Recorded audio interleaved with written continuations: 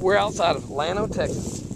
These are Angus pluses, okay, off one ranch. What they are is Angus Brangus crosses. They're all have a tick here, all one raising. The guy sells bulls off this ranch.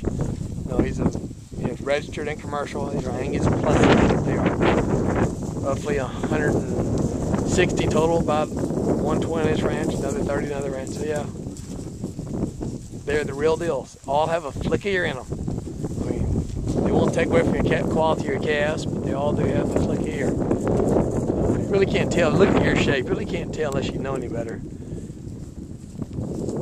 They have any ear in them at all. Like I say, with a layperson, these are Angus crosses, Angus types. Look at their ears. They're a little bigger than your normal Angus. They have a little more navel, so there's some thicker navel. But they are one ranch, one deal. A good example right there. Here's two heifers there. Heifer in front of us, you can tell she has ear shape. Heifer there, she has just a thicker navel.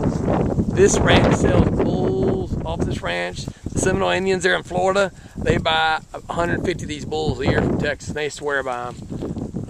Good functional females, bagging up. They're about to start dropping babies here directly. They're all spring calvers when they calf March, April, and maybe the first week of May, they said, but should be knocked out in pretty tight fashion. 8-day calf window. About to start calving.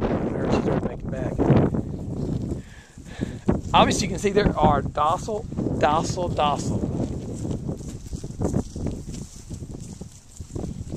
I have pictures of their bull mates, the brothers, their older brothers. Whoo, man, there are some phenomenal bulls of the rancher at once, just a tick of ear.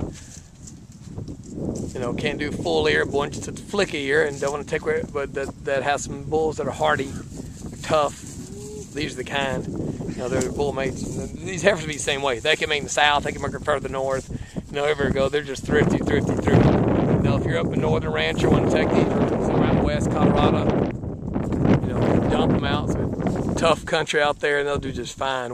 Boys in Wyoming, again, you can't. Their calves, they're not going to show any ear. You know, you breed them semi, Maine, Charolais, Herf, you won't tell any ear in their calves.